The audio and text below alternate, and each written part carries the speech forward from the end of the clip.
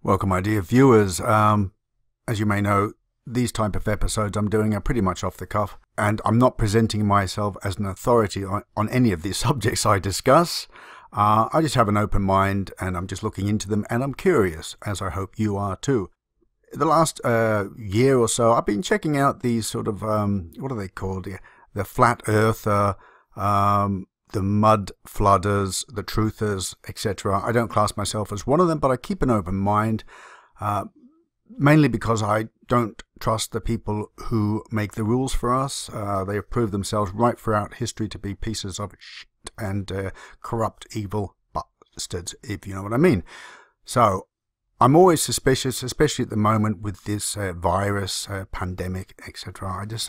I don't trust them. I think there's something else going on, to tell you the truth. That's my opinion. You don't have to accept it, of course. I was just discussing with Oddie the other night about the bubonic plague in London, 1665, I think it was. And then, very shortly afterwards, the Great Fire of London, which I think was 1666. And been finding out, just purely by chance, I landed on another Flat Earth British Truther channel, which I'll show you in a minute. I'll leave a link to his channel.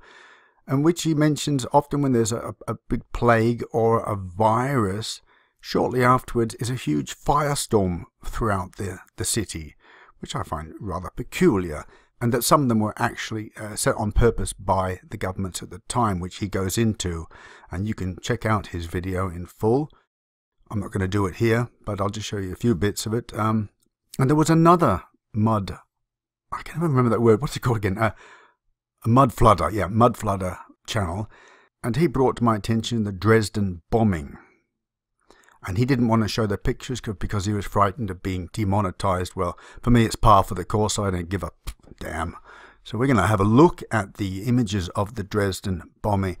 As I say, I'm no expert on this, and I welcome any expert commentary, any expert opinions on this. I just find it very curious, some facts that he brought to my attention on this Mud Flooder channel was when you go to, first of all we look at the bombing of Dresden, we look at Wikipedia, okay? And we're not going to go into why it was done and any politics or anything like that. I just really want to know what sort of bombs they were using. You'll see what I'm getting to.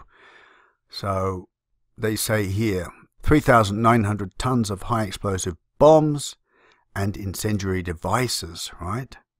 So then when you look what sort of bombs were being used, you can't really find out. It just comes up again, Wikipedia. No real description of the actual bombs they were using and the effect that they would have. They just say, you know, create lots of fires. I did read that somewhere. Most of the victims were women, children, and the elderly. Yeah, great. Oh dear, what sort of world do we live in? So let's have a look at some of the images of the victims, and here we go. We see some destruction, the total destruction of that once beautiful city, and that's one we just looked at before, isn't it? Absolute devastation. Let's have a look at some of the images of the victims. Now, what this guy was pointing out on this Truther channel was that the fire, if it was a fire, has totally incinerated the human. But the hair and the clothing is untouched. I just don't understand that. Let's have a look at another one. This one I find very peculiar. This is a doctor's surgery. You can see that absolutely tragic. The baby stroller, the pram, is left intact. Even the rubber around the wheels of the pram has not been incinerated, but the humans are totally incinerated, yet their hair is still intact, their clothing, the lamp wire, totally intact. As I say, everything else is seemingly intact except for the human beings themselves, their flesh. This is also what I find peculiar. These appear to be blood. It's almost like their heads have exploded out possibly from the pressure of the bomb. I don't really know how it works. Again, I'm no expert. Almost seems to be like a microwave effect too, you know. Unfortunately, I once saw some horrible evil humans. It was in the newspapers back then. they had put a small animal in a microwave oven, and this seemed to be a similar thing where it has exploded out. So where else do we get to the victim? Sorry. Let's have a look what else. Here's one of obviously of a Nazi officer. And again, the hair. I mean, look at that. Total destruction of the flesh. And yet the clothes, the buttons, the embroidery, everything is intact. Even the sewing around the badge is intact. How can this be? Can somebody explain to me how that can be? This is not a very clear image, but again, all these are children, absolutely terrible, evil, rotten. Again, the clothing is intact. Let's see if we can find any more. Here's obviously afterwards, they're going through, trying to find the victims. It almost looks like the flesh is mummified. It's a very strange thing. Again, the clothing intact. Damage to the wall. What sort of weapons were they using? Another one here. Let's have a why do people put such small images? What's the point of that? Now look at this. Look at the hand. That's a human hand. That is a human hand. The wood of the barrels, wine or beer barrels, whatever they are, totally intact, not even scorched. No singe marks. The hands, they look like they've melted. If that's even possible, of course it's not. I mean, how does something like that happen? I'm totally at a loss. Let's see what else there is. Here we have, obviously, two people. You can't distinguish what sex they are anymore. Seems to be a pipe on the ground. Is that false teeth down there? Again, hair. Absolutely. Not even singed. Not even singed. Yet they have been incinerated or mummified. I'm at a loss. I'm at a loss. Let's have a look what else there is. This one seems quite tragic. Let's just see if this resolution becomes clearer. It looks like a couple. Are they an old couple? Are they young? We can't tell. They're holding hands. They're the sort of last embrace during their death throes. Hopefully it was quick. Again, all clothing intact. The wood paneling behind, totally intact. The chair, no singe marks, anything. Just the destruction of the human flesh. Now this is the Hamburg firestorm bombing. Hamburg firestorm bombing. Again, a very similar thing. Clothes are intact. I'm going to put a warning in the description. There are some graphic images here. Hair intact. Very, very strange. Face is just sort of melted off right down to the bone here. Example of a victim of heat. Position of hair shows clearly splitting and retraction of skin of skull and around orbits. Clothing practically intact. Well, clothing burns, doesn't it?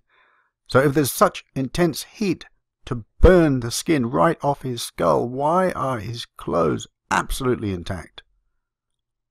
Okay, here's another one here.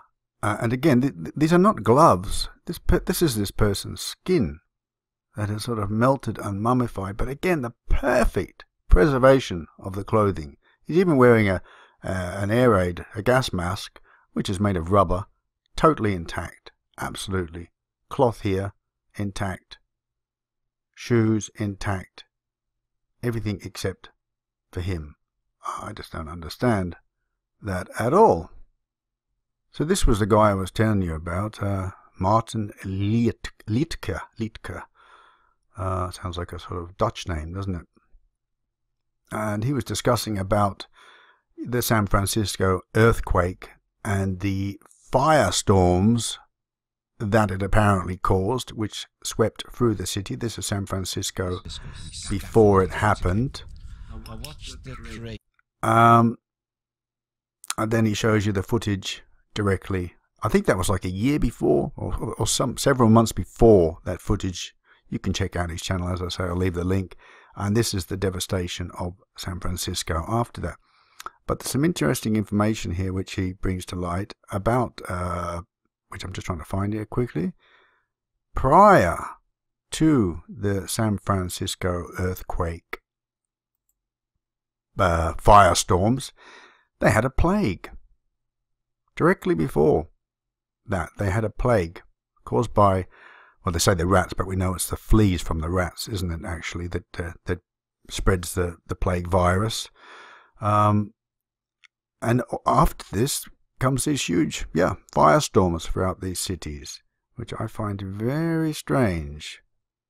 And there's, they say there's no such things as coincidence, because I've just been discussing with Odette about the Great Fire of London. The Great Fire of London, how it wiped out the plague. Makes you wonder, doesn't it? And it's showing different periods in history. A fire set by public health officials burns through Honolulu's Chinatown, undated. So they've deliberately set this town on fire, and apparently there was armed guards set by the government around the perimeters. Was that to stop people from getting out? Because afterwards he says there's no photos of any survivors. Anyway, you can check that out. He goes into different theories also about directly before. This book was written in 1665 during the time of the plague. This book is talking about comets, blazing stars. Are they causing the firestorms? Questions, my dear Oddites. And comets, philosophically, historically, and astrologically, with a brief yet full account of 1665 late comets or blazing stars, visible over Europe. Now, what are you saying here? These blazing stars threaten the world with famine, plague, and wars. Now, I know this was written a few hundred years ago, but why? Why would a comet threaten the world with famine, plague, and wars? To princes, death; to kingdoms, many crosses; to all estates, inevitable losses; to herds, men, rot; to ploughmen, hapless seasons; to sailors, storm; cities, civil treasons. So these firestorms are causing immense destruction upon the earth, and causing all these wars and plagues. So the question is, my dear viewers, will they introduce martial law?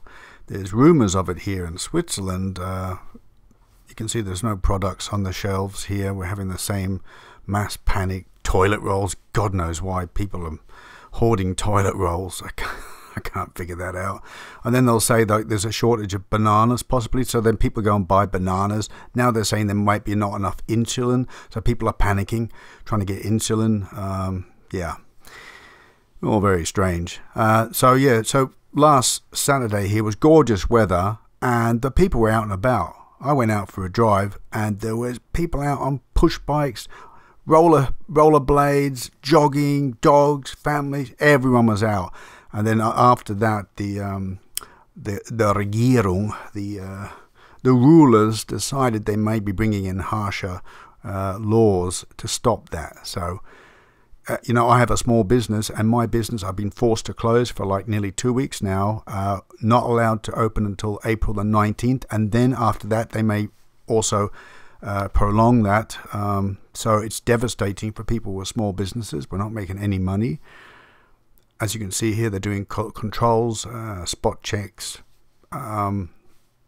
It's just getting to a very sort of unreal situation where they are now starting to intrude upon our privacy.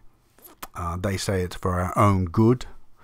I don't know about that. And I've heard a lot of rumours, and even here in Switzerland, people saying they're going to hospitals, and the hospitals are like nearly empty. So anyone who works for hospitals in any part of the world, can you tell me if that's true? I'm not saying that's the actual truth. You hear a lot of stuff on the internet. I don't believe a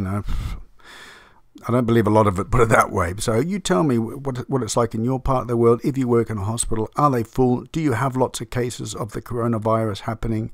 You see here we have people here on the lake here in Zurich, and it says now at the bottom there, more than 5 people are not allowed to gather together.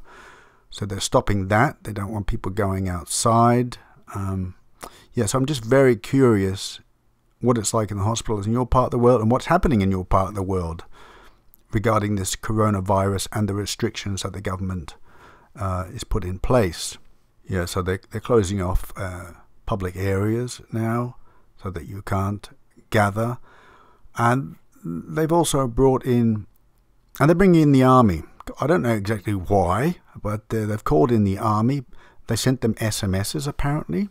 They had to be, shipping out and getting ready. For what? And now they've brought out a law where they have said that they can access our mobile phones and our mobile devices, tracking devices. Even if you have location services turned off, they can still track you. Believe me, don't think that's going to stop them. That's been proved. So they're now going to be tracking you to make sure that you don't get together in a group. Yeah. So any more than 5 people and the police are going to be coming out to that location. What are they worried about? People talking, starting a revolution or something? It's most peculiar. Okay, so I do know in England too, they've brought out spot fines for people gathering together in groups. It just seems really strange, all worldwide. Yeah, I'd like to know your thoughts on this. Yeah, maybe I'm a bit too suspicious of the government. That's just my nature. I don't trust them one bit. But I would like to know your thoughts. I have an open mind. Again, I don't trust the government, but I have an open mind. But anyway, I'd like to know your thoughts on this and share with me what's happening in your part of the world. One thing before I go, I'd like to point out is that what really annoys me is people, they'll look at the video title of mine that says the grisly case or the gruesome murder. And even if it's a video where the title is not making it clear what the subject matter is about, very shortly into the video, you will see what it's about. It's a murder case, and you will see that I use a lot of images. And then they'll write under, you should put a warning in there because I've been traumatized by that, and I can't unsee that. It's affecting me. Oh, God. What's wrong with you people? It's like when they go to a fairground or a carny, as they say in America, and they know for a fact they're going to vomit when they go on the Ferris wheel. And they go on and they vomit. And then they go off and they say, you should put a sign on saying this ride could cause nausea. I'm going to sue you now. I hate these people. I fucking hate them. I really do. I really do. It's like, do not come on my channel. Do not come on my channel, right? If you see a video and you know that it's going to affect you and you're sensitive little flower, it's going to, traumatize you for the rest of your life, don't click on the video, right? Be responsible for your own self. I'm not going to hold your hand and guide you through this. You have to decide for yourself whether that subject matter could be possibly harmful to you, okay? Oh my God, I got that off my chest. Anyway, my dear viewers, I wish you a happy lockdown wherever you are. I know some countries, I think like Sweden, they're not even bothered. They're just carrying on like normal. And it's like, bugger the rest of the world. I don't know what you're going crazy about. We're just going to continue as before. Let me know your thoughts. Okay, bye-bye. I'm off now. I've finished my tirade. Bye-bye, my friends.